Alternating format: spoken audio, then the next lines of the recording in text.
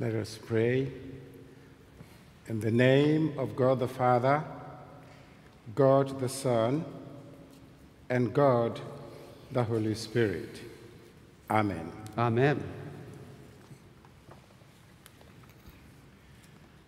I want to express my appreciation to the bishop of this diocese and all of you for the love I have enjoyed since my arrival on Thursday. As some of you know, my relationship with the bishop goes back to December last year. I wanted to come and spend some time with a family friend, my wife and I, and our daughter. And I now called the Bishop of Southeast Florida, Peter Eaton, and said, "Hey, Peter, who is this bishop, Central Florida?" He said, "Oh, you know him." I said, "No, I don't know him." He said, "Well, you will know him when you see him." Anyway, I asked him to introduce me to the bishop, and that's how the whole relationship between us started. I came here, had a wonderful time, and we had breakfast together the following day after Christmas. And since then, it's been a real love affair.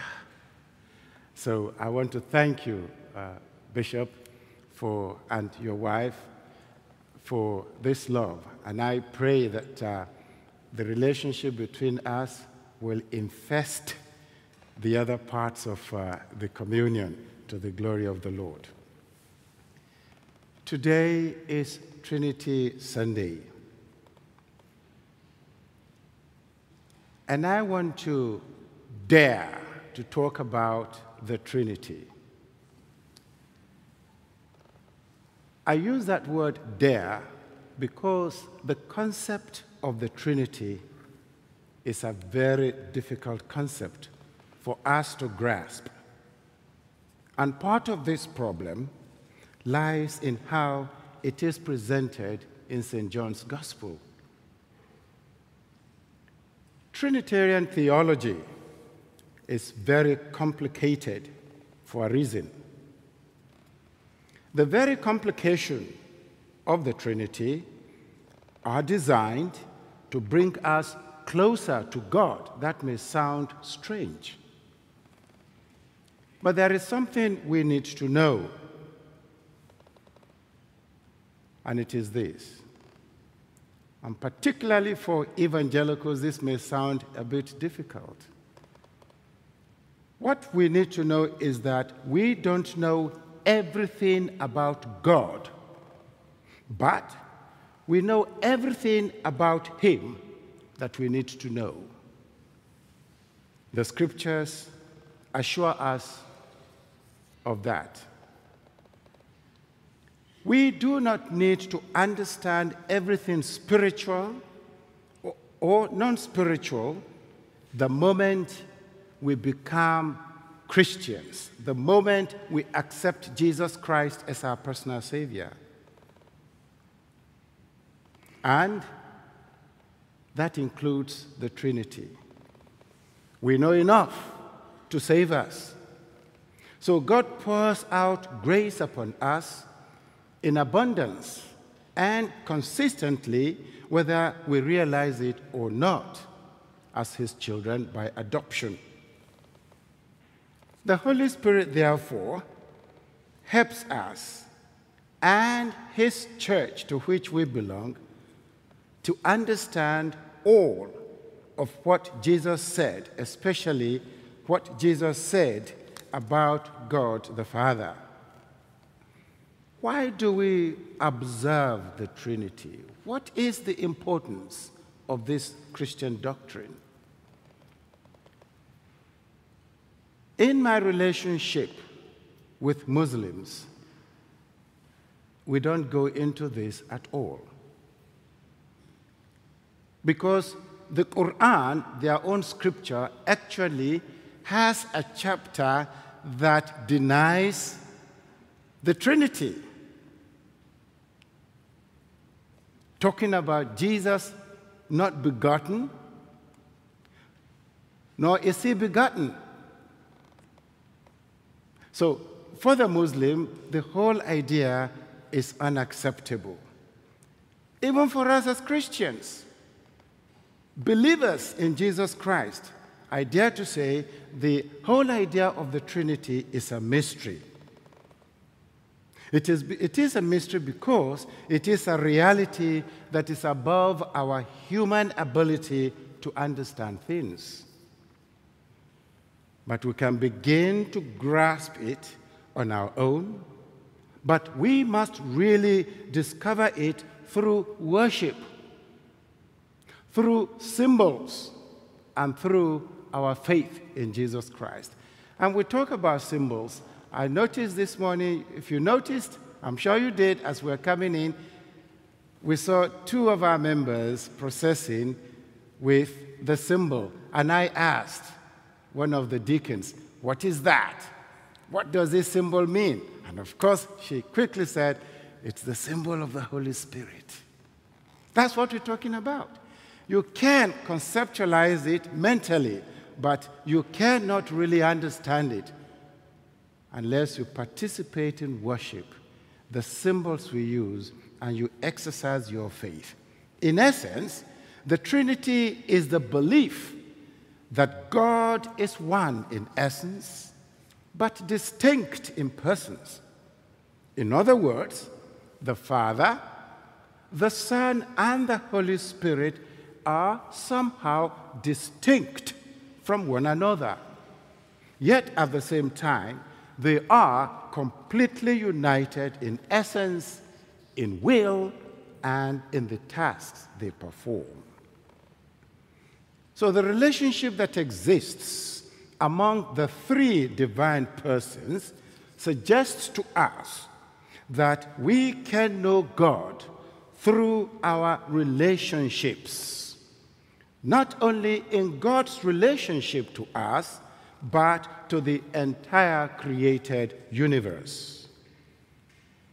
So, in spite of its abstract theological nature, John's gospel has an ordinary, down-to-earth purpose, namely, to lead non-believers to Christ. John did not believe that truth consisted of what he had written, or that it could be found only in the Scriptures.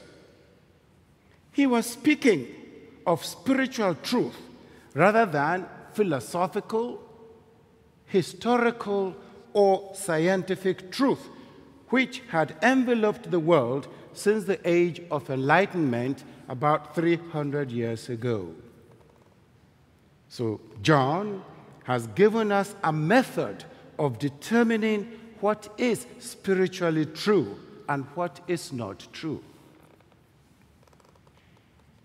For John, the fundamental criterion of truth for the church is that it must always witness to Jesus Christ and reveal God's purpose, that love shall be of first importance in all relationships throughout the whole creation.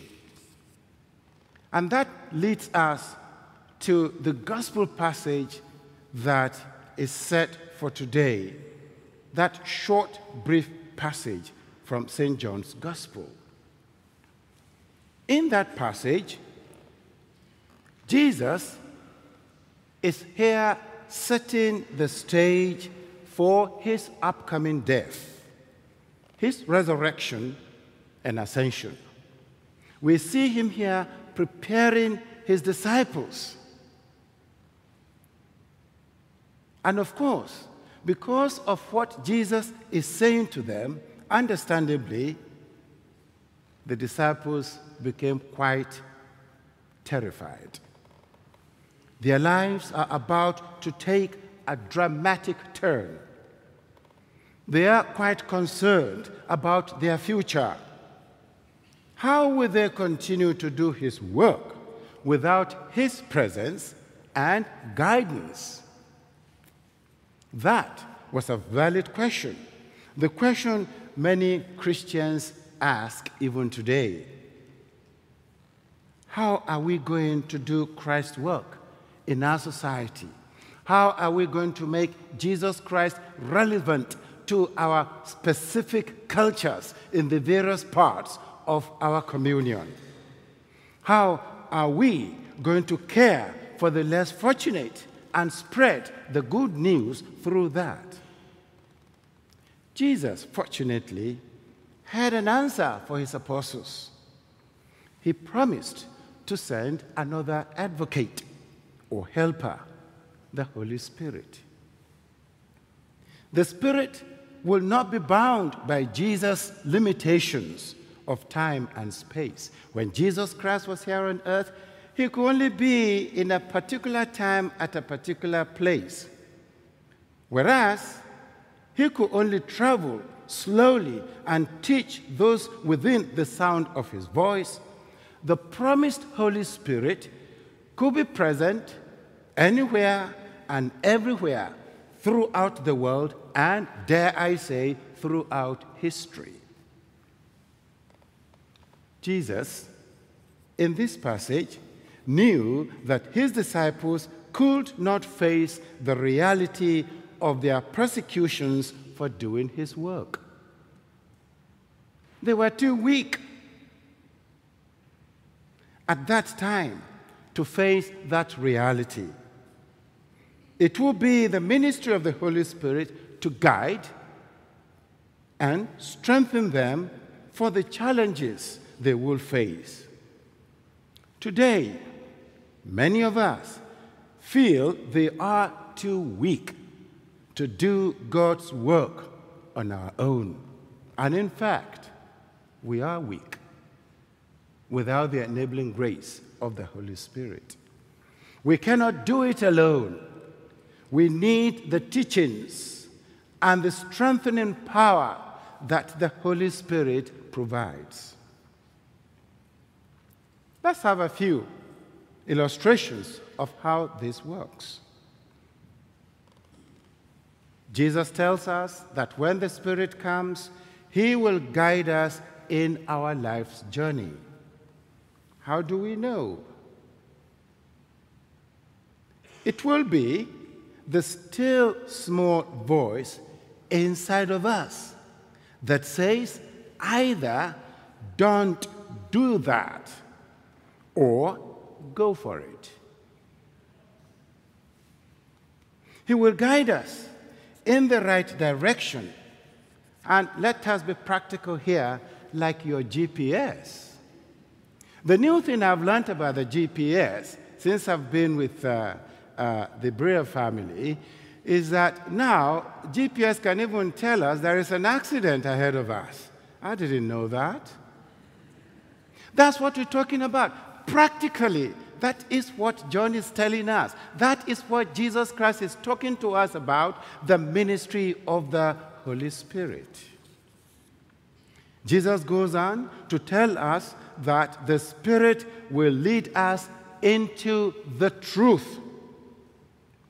The Spirit will speak with the authority of God, telling us what God is thinking. The Spirit will give Jesus glory, as we read here, because the Spirit will translate what Jesus has to say to us as we study the Word of God. The Spirit can do this because the Spirit is a person. He is not an it. He has knowledge. He has a will. And he has affections. He also has a mind. So, you can lie to him. It's possible. I was at a bishop's meeting as Archbishop of the province, and there was a misunderstanding between one of the bishops and myself, to the extent that openly in the House of Bishops said, I laid the foundation of the bishop's house where he was living in. I was shocked. And I said, I did? He said, yes, you did. Was I sleeping when I did it? He said, you did. And I was upset. And so I picked my Bible, which I don't do, and I said to the House of Bishops, I can swear on this word of God that I didn't do it. The bishop also picked his Bible and said, I can swear, and I started crying. You think the Spirit was not there? My brother was lying before the Holy Spirit. He was grieving the Holy Spirit. So we can grieve him. And as Christians, we can lie, we can grieve him, we can insult him because he is God within us. The helper Jesus Christ has promised. He never leaves us. He comforts the saved. And let me pause a bit here. When we talk in terms of the Holy Spirit, it is that experience that makes the difference between a believer and a non-believer. For you to become a believer, you have to accept Jesus Christ as your personal Savior. And the moment you do that, the Holy Spirit comes in. He resides in you, and he never leaves you, no matter what you do. But you can grieve him by doing things that he's warned us not to do.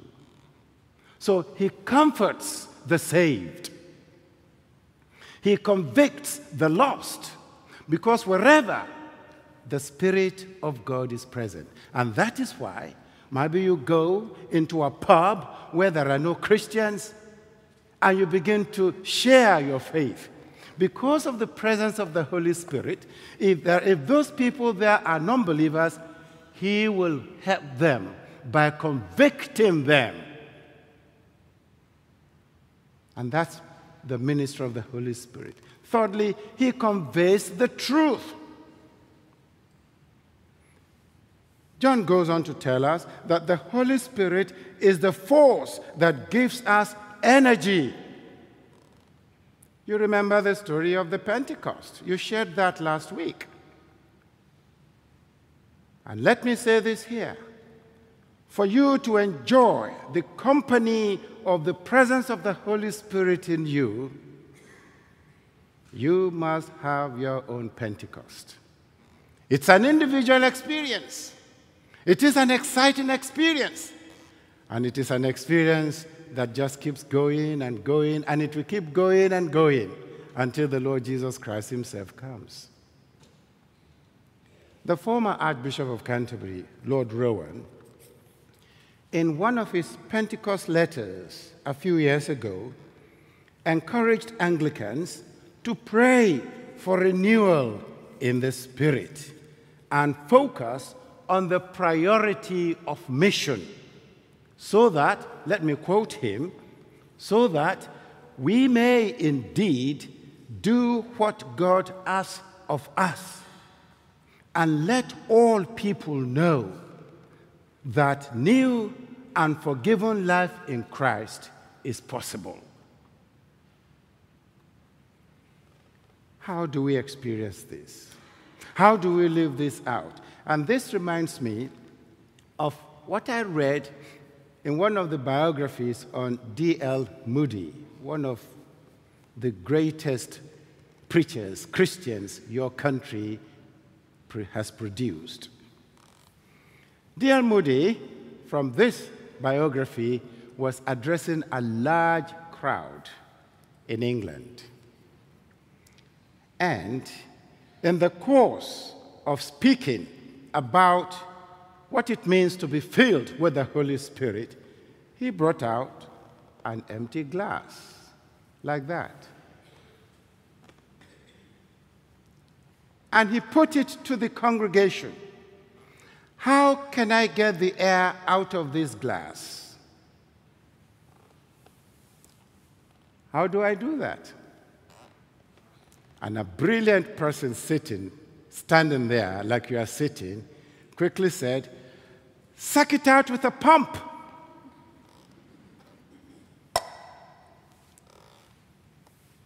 And D.L. Moody retorted.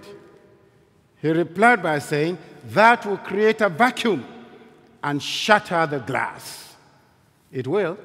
You want to try it? We don't have the time to do that. So there were other suggestions. And D.L. Moody wanted to come to the aid of everybody. So he carried that empty cup and filled it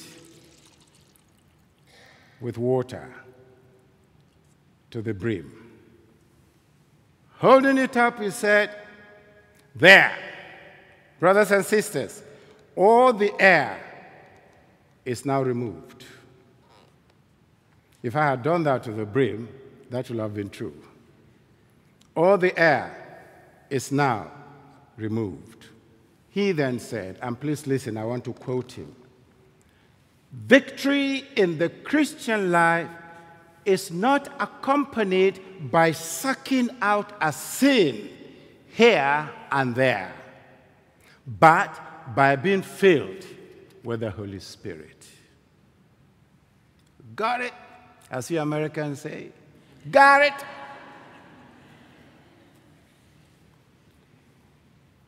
In every area of our inadequacy, the Holy Spirit encourages us to meet our needs in a way that honors God. I will come back to this illustration very shortly. I say this again, that in every area of our inadequacy, as believers in Jesus Christ, the Holy Spirit encourages us to meet our needs in a way that honors God. And I want you to underline that word, honors God. He leads us to salvation. He regenerates us, convicts us of our sinfulness, teaches us to live for Christ, and seals us for redemption. Sisters and brothers, the Holy Spirit does not deal with the symptoms of a problem, just as doctors do not deal with symptoms of diseases. If you ask me, so what is the problem with the world? What is the problem with the Anglican Church? The problem with the Anglican Church is sin. Sin is the problem. Sins, plural, are the fruit of our problem. Sin is the root of the problem in our communion today. And sin is the problem in the world today. And the only way, this is what we believe as Christians, the only way that can be dealt with is to invite Jesus in and let him deal with sin once and for all. And he does that. Only Jesus can do that.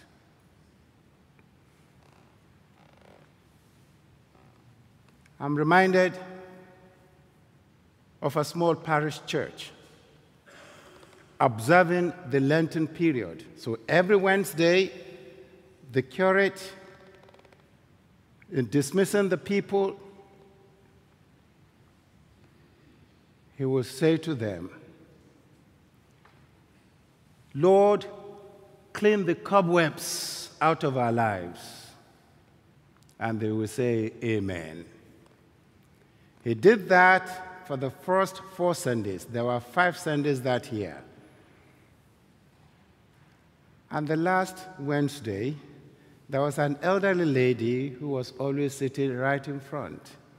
And the curate got up and said, Lord, clean the cobwebs out of our lives. And the old lady got up and said, no, Lord, kill the spider.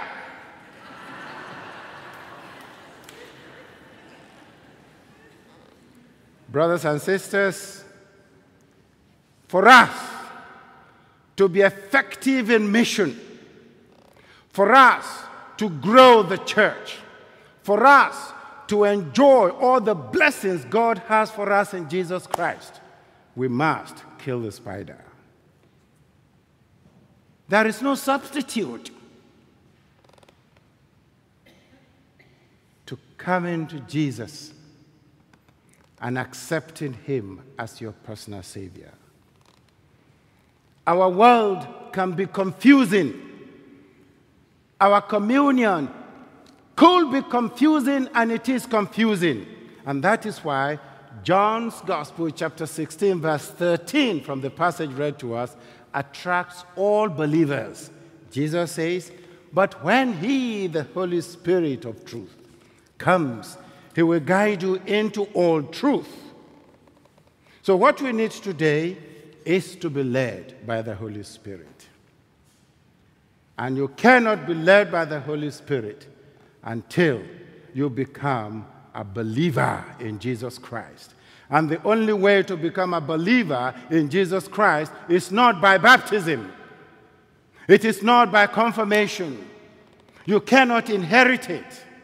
It is by coming to Jesus just as you are, confessing your sins, accepting his death and resurrection as your death and resurrection, and inviting him to take possession of your life. At that point, the Holy Spirit comes in, and then he will begin to guide us to remember the truth. He will begin to guide us by reproducing the truth, and he will begin to guide us in receiving, speaking, and living out the truth. Yes, brothers and sisters, the Trinity is a mystery, but not a riddle. The Holy Spirit is alive and active. My challenge is, are you a believer? Have you experienced your own Pentecost? And I pray that as we soldier on to please and to live a life that brings glory and honor to the Lord, by our life, by the way we live, others will come to know that Jesus is the Savior. Amen.